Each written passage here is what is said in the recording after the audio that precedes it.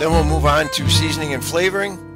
You know, seasoning enhances the natural flavor of the food. Flavoring adds a new flavor to the food, modifying or changing the original flavor. Flavoring ingredients can be added at the beginning, middle, and end, depending on cooking time, process, and flavoring. You know, like sometimes if I'm making rosemary mashed potatoes, when I'm boiling the potatoes, I'll throw the rosemary stem in there because it's kind of woody. But again, it adds a layer of rosemary flavor to the potatoes. And then maybe I'll add some fresh rosemary right before the potatoes are done. And then I'll mash them, maybe sprinkle a little fresh rosemary at the end. And then you kind of have three layers or levels of rosemary flavor in the mashed potatoes, making it a little bit more in-depth flavor. And just think about that with anything. You know, how can you, instead of adding a new ingredient, maybe you can just take the same one and, you know, deepen the layers. Talks about flavoring. A lot of them are volatile oils, so they can release their flavor over time. But if you cook it too much, you'll lose that volatile oil. Butter tasting. Normally in class I would go through a butter tasting. Here's a video, a 12-minute video. And let me see what happens when I do this. 12-minute video talks about grass-based dairy products and using how just grass-based dairy or butter can change a dish versus conventional butter. And that too would be a good paper in here. I better go back to here. All right, I'm assuming I'm still going. So that's the butter tasting. Seasoning, you know, enhances the natural flavor without changing the flavor. And you want to, you know, salt, add during the cooking process, but be careful of reducing. You know, reducing can increase the saltiness of a dish. So that's why normally when you're making a stock, you don't add salt to it. Though at home, a lot of times I will add just a little bit of salt because I know I'm not going to be making reduction sauce with it if I'm just going to turn it into soup. Flavoring is adding a new flavor, be added at the beginning, middle, or end, allowing the flavors to release. As you cook, you do lose some flavor. And the book talked about two examples. You know, salt can be a main ingredient. Think of potato chips or pretzels. Whereas nutmeg, you will add it to a dish, but you don't want to taste nutmeg. And I can almost guarantee the first time you use nutmeg, you use too much because it's a very strong, intense spice, and you'll know it's in there, but you shouldn't know that it's in there.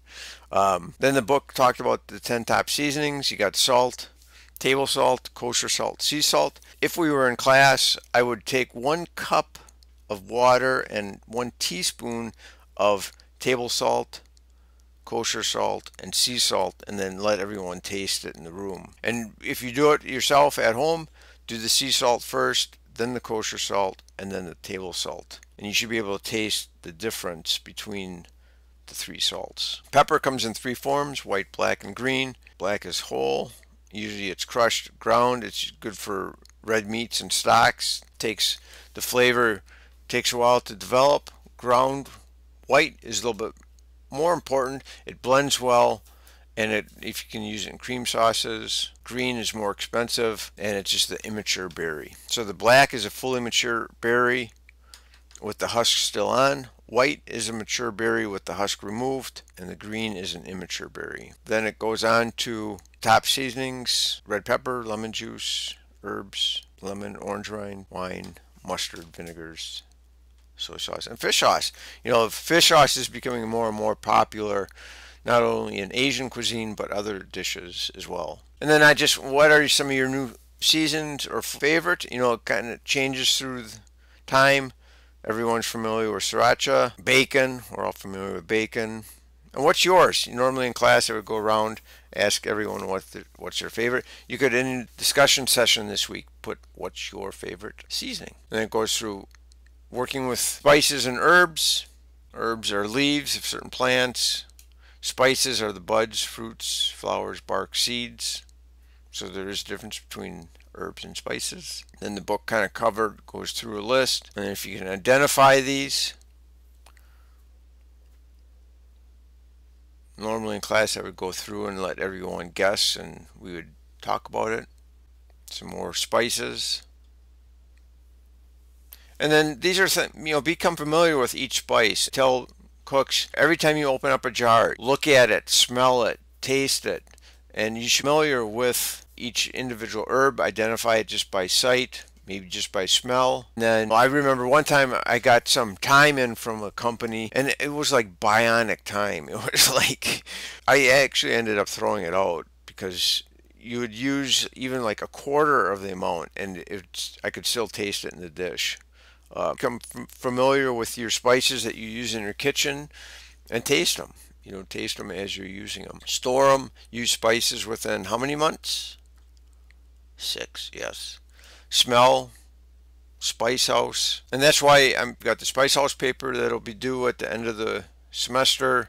I really encourage people, if you can't go there, which I understand right now, go online and you should be able to fill out that sheet. Whole spices, sachet, taste, taste, taste. And this is a video. I've got a link to it also right in the module.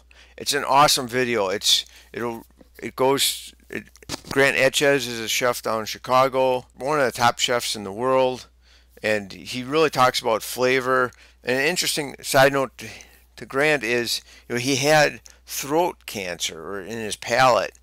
And you'd think as a chef, devastating, but how he was able to overcome that, and now he's one of the top chefs in the country or the world. What he does with flavors and textures, pretty amazing. So I would highly encourage you to watch that video, and there are several questions on the quiz on that video, so that will help. And hopefully, I haven't timed it out yet, but that's it for today. So you've got plenty of time left in your day to watch a video. Don't forget about the dairy video either. That's it for now. Bye.